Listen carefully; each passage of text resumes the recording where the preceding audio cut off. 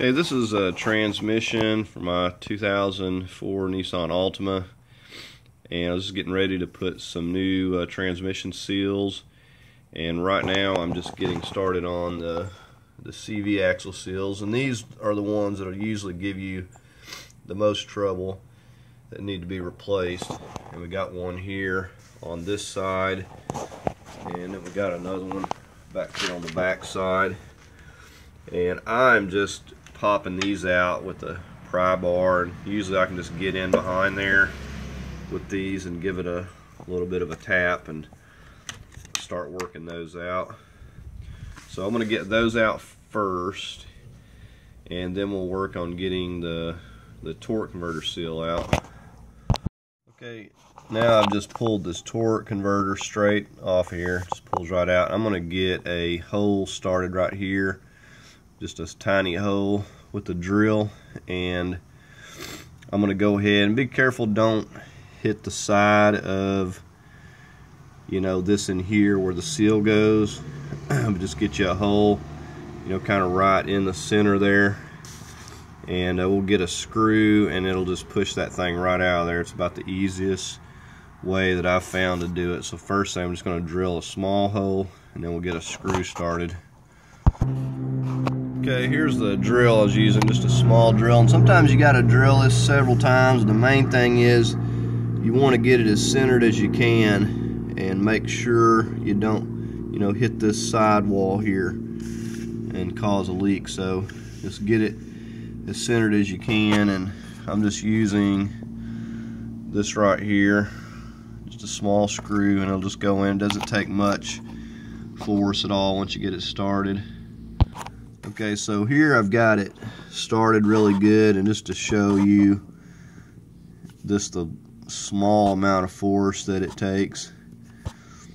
And if it doesn't work on the first one, you can drill you another hole, but usually it just takes very little effort at all just to push it off. And so at this point we can just pull it completely off here, and it didn't damage anything. It just went in there and hit the bottom of that to push it off. So the easiest way to get in there and do that. So we've got our CV seals, the front and back, and we got this. So we're going to go ahead and get our seals. And once we get those replaced, we're going to move on to getting our new filter, and we'll have to get this thing raised up a little bit so we can get to that. Okay, so we got the torque converter seal. I've just got me a little block and a hammer. I'm just going to be tapping this around. Now if you got a piece of PVC, I've used that before, that's the right diameter, and like I said, I'm just going to be tapping it in here with this little block here and make sure that it's fully seated. Okay, there we have that fully seated. Found that the end of my rubber mallet works good for tapping it in there as well. Now make sure to put you some transmission fluid around this seal. I've put some assembly lube. I found that it sticks a little better and stays there, and I'm just going to clean that up and stick that back in here, and then we're going to move on to our CV seals. Turn your torque converter several times to make sure you get it to clunk in there good, and make sure that it's seated in there. And I just got this to keep it from falling out while I'm moving this thing around. So we're going to go ahead and move on to our CV seals. One thing about these is they're different sizes. So you've got a left and a right. The left's going to be your driver's side, and the right, of course, is going to be the passenger. So make sure that when you got this out of here like this, that you don't get confused, because they'll go into either the front or the back as far as the OD goes. But you got to make sure you get the right one. So if you're looking at this like this here, basically it would be like you would see the transmission from the driver's seat. So you're going to put your driver's side over here, or your left, and then the right over here. So if you have to mark them, like I said, make sure that you don't get them confused, because they won't work, because they're different sizes. You can see right here, one's smaller than the other. Okay, so here we are, and this would be the driver's, and this is the bigger of the seal. Should look something like that. And I'm just going to use, you know, basically the same method of just tapping these in. They're not just really hard to get in there, but you know, be careful and don't damage it. You know, you want to just hit on the solid part there. If you could find a piece of pipe or something that'll fit it, by all means, you know, a piece of PVC or something. But I usually just tap them in there with a wooden block. It doesn't hurt it any. But like I said, this is driver's side, the bigger of the two, going right here. Okay, so we got that seated nice and flush all the way around here, so we don't have it sticking up anywhere.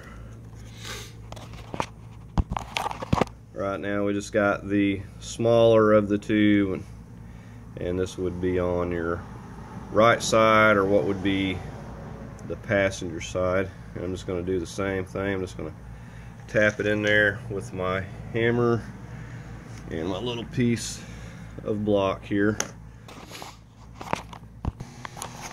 Okay, and again, we just made sure that we've got that nice and flush all the way around. And now we're ready. We go ahead and we're going to lift this thing up, and we're going to get started on removing the transmission pan and see about getting a new filter on this thing. And after we get that, we should be just about ready to mate this up with the engine. Okay, so all I've done is took the pan off, and there's a little bit of fluid left in there. Just took all those 10 millimeters off. Got my pan sitting over here. It's actually pretty rusty, so I put a little bit of paint on it. And I'm just getting ready to remove the filter. It's got some 10 millimeters as well around through here, and we're just going to get those off. Looks like there's one that's got a stud on it there, but we're going to go ahead and take those off and see about getting a new filter on here now. Okay, so there we have that filter off, and there's also a bolt right smack in the middle of it. Don't miss that one. And there's 12 bolts that go around this thing all together, so it's in no danger of coming loose, that's for sure. We're just going to go ahead and get the new one back into place here. And so this is just, it has this screen material on here, and I mean, that's all that it has. It's just this piece with the screen. I know a lot of times you see thicker filters with like paper and whatever in them, but this one's a little bit different. I'm just going to go ahead and get this back into place now and get all my bolts started, and see about getting this put back together here. Okay, one thing I didn't mention, these bolts are all sorted links, so you want to put them in a particular order so you can put them back on, you don't get mixed up. So I'm just going to start with the first one, this long one, and I know where it goes right here. I'm just going to work my way around. I said they're all, I've got them laid out in order there, so there's no confusion with it. Okay, so there we have that all snugged back down, really nothing to it. The old one didn't seem to be too terribly dirty, but you know, I'm not going to put it in without having a new one in here as well. So just cleaned up the surface all the way around here real good, and kind of scraped off any silicone or anything cleaned up the surface of this. So last thing I've got thin bead of this ultra gray. I don't want any leaks, and I'm going to go ahead and get this back on there. They said they've got gaskets, but I just prefer to use the ultra gray. It seems to work good for me. So we're going to go ahead and get it set on here, and we're just going to finger tighten these bolts at this point. Another thing, you got two magnets that are located right in there. Make sure to clean those up when you clean this pan out and everything. Make sure to get all those metal particles and stuff off of there. Okay, so there we have it. I'm going to come back after like 24 hours and give it the final torque. I'll go 108 inch-pounds, but for now I've just got it barely tightened, and I'm just going to let my silicone set up real good. If you go ahead and torque it, it just usually squeezes it out and really does no good, and then you'll have leaks. So that's how I do it anyway. So that's going to conclude this video, and hopefully it's been helpful, and thank you for watching.